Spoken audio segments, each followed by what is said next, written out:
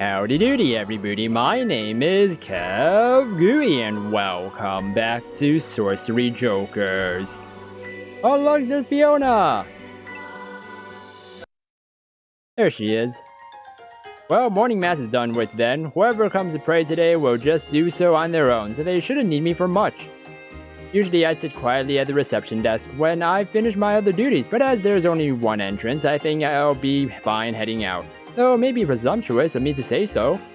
The truth of the matter, like Mikihisa-san said, is that not too many people come here anyway. 献金の確認をして台帳へ書き込んだら愛産会用の食材の買い出し予定してた事務所の清掃は昨日のうちに済ませたから OK と。 How do you collect, how do you connect with Mikihisi? Mickey. 純粋な留守番がいないという人手不足はこれって私のせいになるんですかね。主は言われた。 Oh look! A bothered priest came back! Hello! 疲れた者、重荷を負う者は誰でも私のもとに来なさい。休ませてあげよう。びっくりさせないでくださいよ神父様。ぬっと出てこないでください。ぬっと。もうお疲れ様です。ミキヒサと君は正反対ですね。働き者と怠け者。一見交わらない特性に思えるが、それらは表裏一体なのです。そんな働き者だなんてもったいないです。はい。日々くびきを追い、主に学ぶ君の姿を見習ってほしいものです。私なんか全然普通ですよ。神に感謝し、主に賛美、教えを守り、恵みを授かっているだけです。その気持ちを忘れないよう心がけなさい、シスター・フィオナ。第二礼拝まで教会は私に任せて会の準備を行いなさい。いいんですか？でも自分で言い出したことは一人で完遂しろって。甘やかしているわけではありません。昨晩遅くまで事務仕事に励んでいたのを私は知っています。神父としてではなく一人の人間としてKOUSAKI、フィオナ、アンナベルに手を差し伸べたいと思ったまでです。Oh, that's her phone name. ありがとうございます。早速食材を買いに行ってきますね。Wait, so Fiona's her middle name? 神のご加護があらんことを。Thank you, Father. The church was so beautiful in the sunlight. It was so soothing to look at down to the depths of one's soul. It was a solemn, holy ground befitting Father Gaiman, who offered salvation equally to all. After working here 2 years, I wonder if I'm now the sister I aspired to be. すいません。初めてですが入道許可はいただけますか？ No. もちろんですよ。It took me a moment too long to respond since I was basking in my feelings a bit too much. I must give first-time visitors my best smile. I must put myself on the same level as them. Being so friendly, it's almost rude so that they're not nervous. My work here, this was all now completely natural to me. 普段教会に来られない方の感じているイメージとか敷居って少し高いですよね。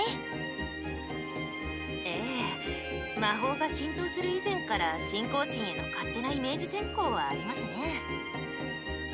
私も最初はそうでした。実際はそんなことないんですよ。教会は罪深き罪人であろうと来る者を拒みません。とはいえ無神論者にとっては社会に必要か疑わしい場所と思われているのが現実でしょう。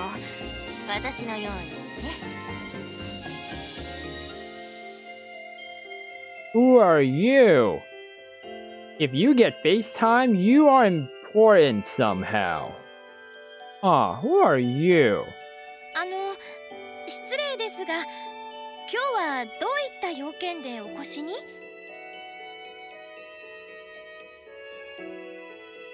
Who are you? Hold on. That looked welcoming, but she seemed like the sort of person who wouldn't believe anything she had seen with those unwavering eyes of hers. Oh.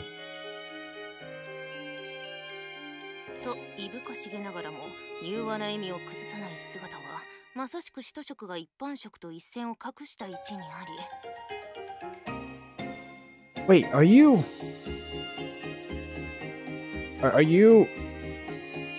her mother? Oh, not Fiona's mother. Asahi's? 洗礼と献身によって預かった特別な身分であることを如実に表しているのだった。あはい。失礼。つい癖で。さすがに三徹で仕事を間に合わせた弊害が出てるわね。3 hours? I didn't want to mention it, but her voice had seemed a bit strained since she first spoke to me. She was doing her best to hide those hints of fatigue in an impressive show of tenacity. 申し遅れました。こういうものです。Huh. Simple business card contains such basic information as her occupation, name, and contact address, as well as a description of her work on the back. 2 or 3 titles appear to be a list of her representative work. 上立しおり子、コピーライティング、取材、フリーライターさんですか。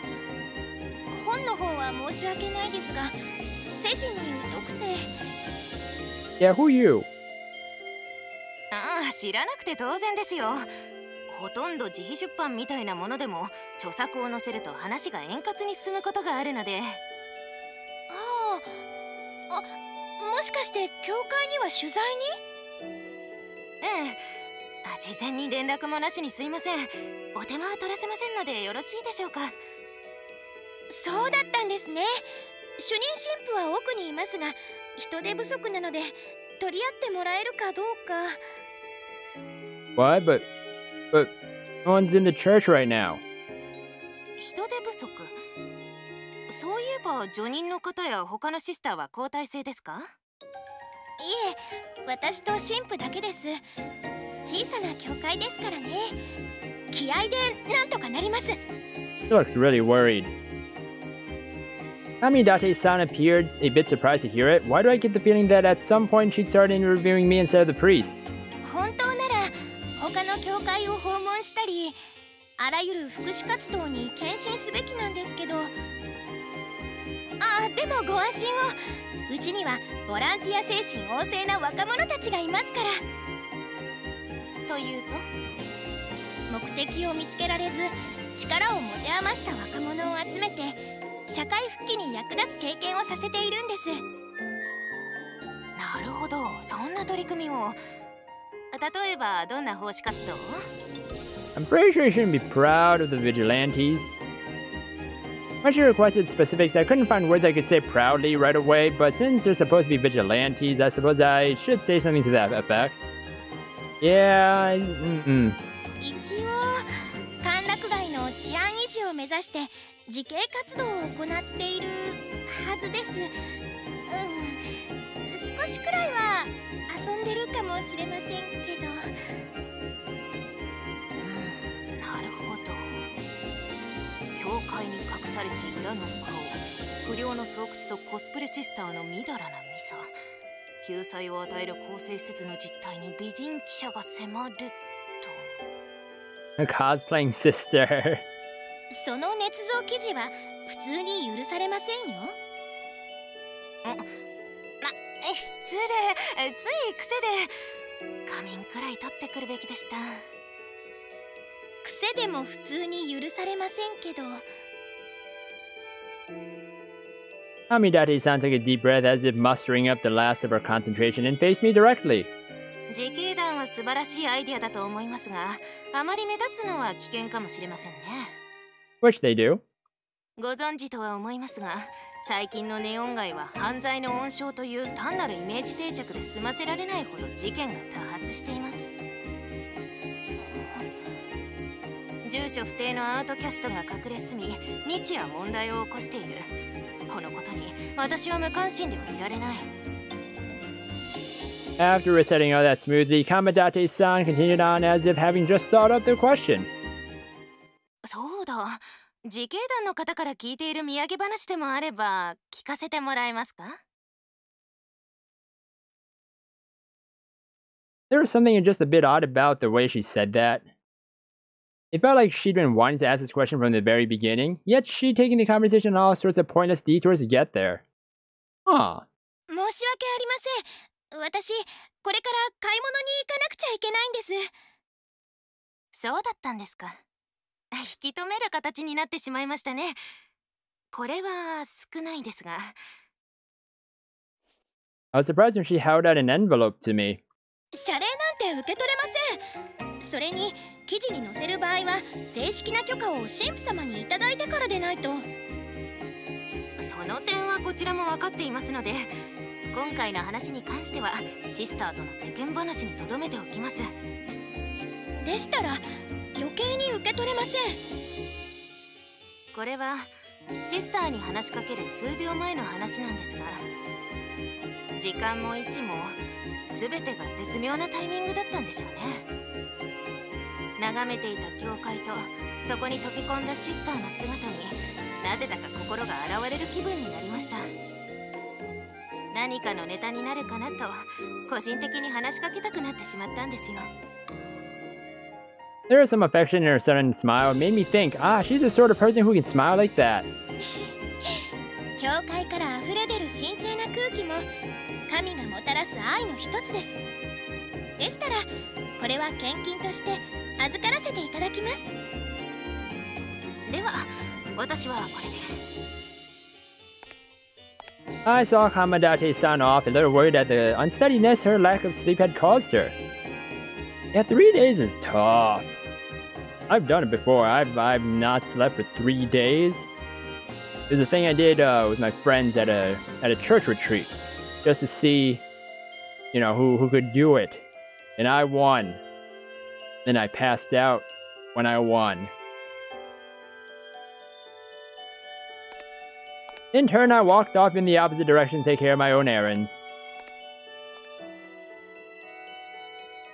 まったく気分屋なんだから。I made sure I had the time and place right. I'm pretty sure this is it. 自分から言い出したくせに連絡もなしですか。I knew this meeting wasn't anything important, otherwise it would have happened at night. 私にだって私としての生活があるんだから。Henry?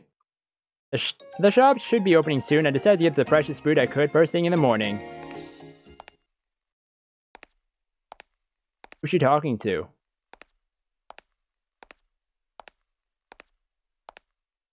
Are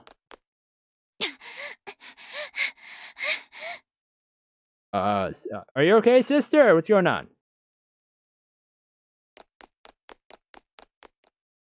I was running. Oh. This is when the incident happened? Running from the person behind that persistent gaze I'd felt ever since I went out to do my shopping. I tried to not let it bother me in the beginning, thinking I was just being overly self-conscious. But while I was standing in front of the grocery store waiting for it to open, I felt a feverish gaze on me. Clearly different than the curious glances I sometimes get because of my habit.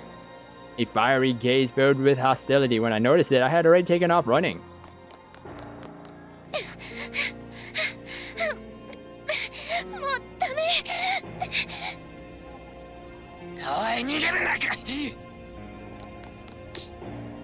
He caught up. The shadow behind me showed himself grabbing my arm when I stopped to catch my breath. 触らないでください。ストーカーはお断りですよ。私は首都婚約している身と言っても過言ではないんですからね。黙れ。自警団を囲ってる教会のシスターで間違いないな。Hiding? だったら何だって言うんですか。もしかしてミキーサさんの仲間で愛さん会に参加希望とかですか。なら最初からそう言ってくださいよ。I don't think he is. 仲間だとふざけるな。俺は歓楽街であいつらの行き過ぎた自警行為に巻き込まれてこうなったんだ。Oh, is he someone? Oh. Oh. But in one word, it was tragic. The teeth that were supposed to be lined up in his mouth were missing or broken or chipped. Air would whistle through them when he spoke, though not intentionally on his part.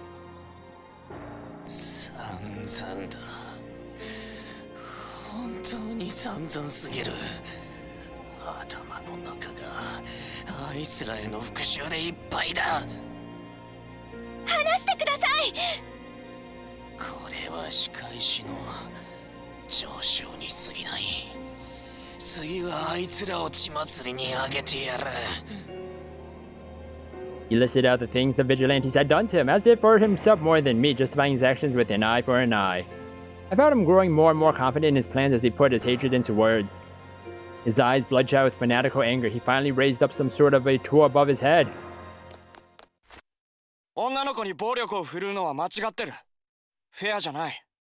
Oh my gosh, brave boy, who are you? Oh my gosh, who's this guy? I wonder how, you know, the situation will, solve itself. Well, anyways, I'm gonna end the episode here, everybody.